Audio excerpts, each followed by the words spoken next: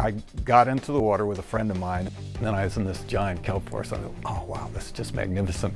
And as I was sitting there, this large torpedo ray, these electric rays, swam right over my head. And then I saw these big giant abalone that occur in California, and these huge, sort of mega wrasses. And I just thought this was the most wonderful dive I ever had in my life.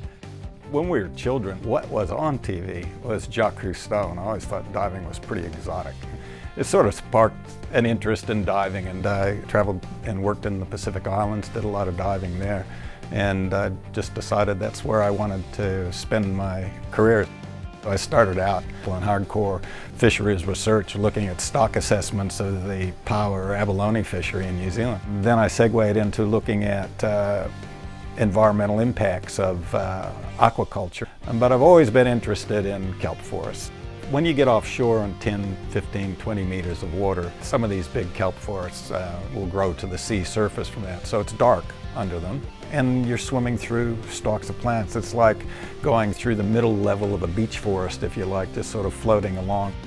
There's fishes arrayed through the water column, and light flecks coming through, and it's quite a beautiful environment, and you can get a bit enraptured by it.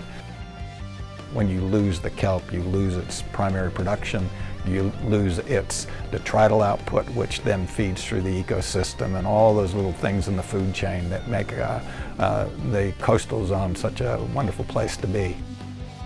We had several students working in the estuary looking at primary production and how estuaries sort of work.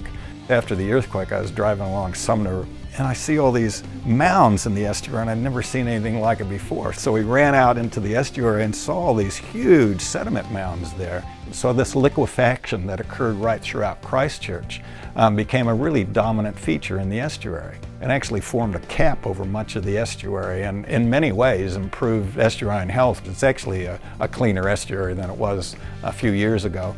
So we followed a lot of that through, and then we also helped with some of the things upstream, because one of my other programs has to do with whitebait and rehabilitation of the spawning habitat.